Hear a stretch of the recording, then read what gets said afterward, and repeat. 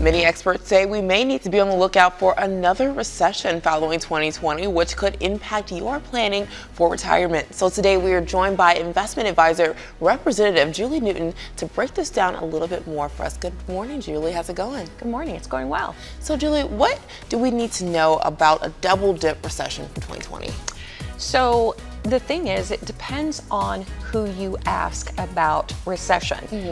There's been a lot of conversation back and forth about recession. So one of the most important things is to kind of figure out how that might affect you. Don't get caught up in the idea of are we in recession, but plan so that you're invested appropriately so you don't have to worry about what the market is going to do, what the economy is going to do. All right, and how do you all work with your clients to address the uncertainty for planning for retirement? So technically, we don't approach it any different, whether there's an expected recession or we just come out of recession or what have you.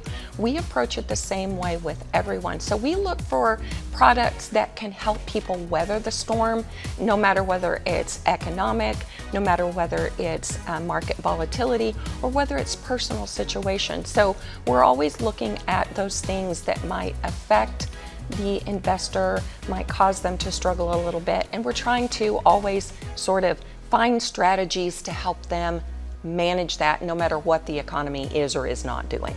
Okay, so if I wanted to come in for a consultation first, how much does it cost and what exactly should I expect? Well, first of all of our consultations are free. One thing that I'm always surprised about is we tell people that, and then when they come in and sit down and we finish the conversation, they're like, how much is this going to cost me? And the answer is always, it's not going to cost you anything. So typically what we do is we ask people to bring a lot of different documents that kind of help us assess the situation. Social Security benefits, tax returns, investment statements. So we can kind of take a look at all of those things, see where they are. And then, of course, we ask a lot of questions again, needs, wants, hopes, dreams, that kind of thing, to make sure that we understand that person's situation so that we can help them appropriately. Awesome. Great information, Julie, as always. And if people want to reach out to you or learn more, how can they do that?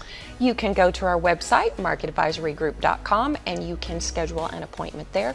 You can also call the office at 816-548-2000, and one of the ladies that answer the phone will help you schedule an appointment. Awesome. Thank you so much for being here today. Thank you.